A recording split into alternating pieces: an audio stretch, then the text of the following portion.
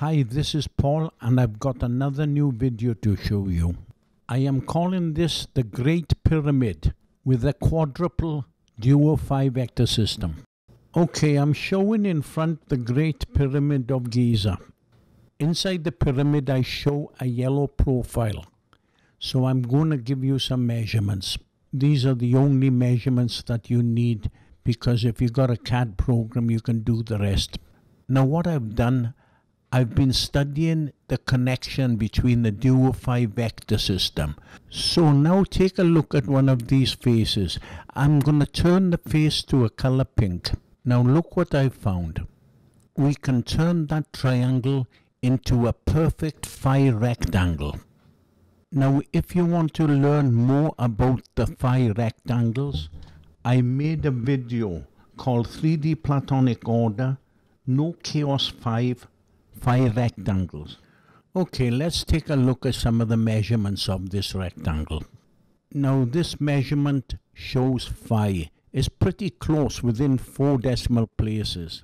So now I'll bring in the rectangle for the dodeca. So now I can give you some dimensions for this rectangle. Now you can see that the dodeca rectangle and the icosa rectangle are interrelated with simple mathematical equations. So while we're on this subject, I'm going to put this shape in the front view. So I'd like you to compare this cross with the Celtic Cross and the Egyptian cross. The second cross, the Ankh Cross from Egypt, was regarded as a symbol of life.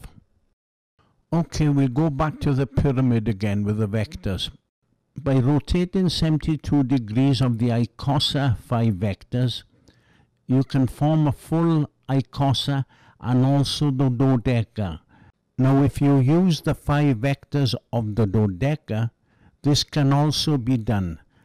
But you have to rotate 120 degrees. And I show this in my video 3D Platonic Order, No Chaos 2, and I made it 2 years ago. This is why I call it the Duo Phi Vector System. It's 72 degrees and 120 degrees. Now I've got something interesting to show you. This arrangement of the icosa and dodeca can come from the 4 faces. Maybe it's going into 4 dimensions. So let's take a look at this little animation. Now this is an important discovery because now we know the orientation of the icosa and dodeca. This is because we know the orientation of the Great Pyramid. I think the Egyptians can teach us something because it's definitely not chaos. But try telling that to one of the professors. They run a mile if I try to get in touch with them. They seem to have no interest whatsoever in 3D geometry. Okay, now I'm going to take you to the solid version of this. And you can see as this is spinning around, you can see the vertices of the icosa sticking out a little bit. I call these the slimbo nipple, the slimbo gap. Now when I showed the duo rectangles, they were interrelated perfectly in phi. I think the duo ratio between the dodeca and icosa is very important. Because in my video showing how 3-phase sine waves are achieved, the dodeca and icosa must be perfectly matched.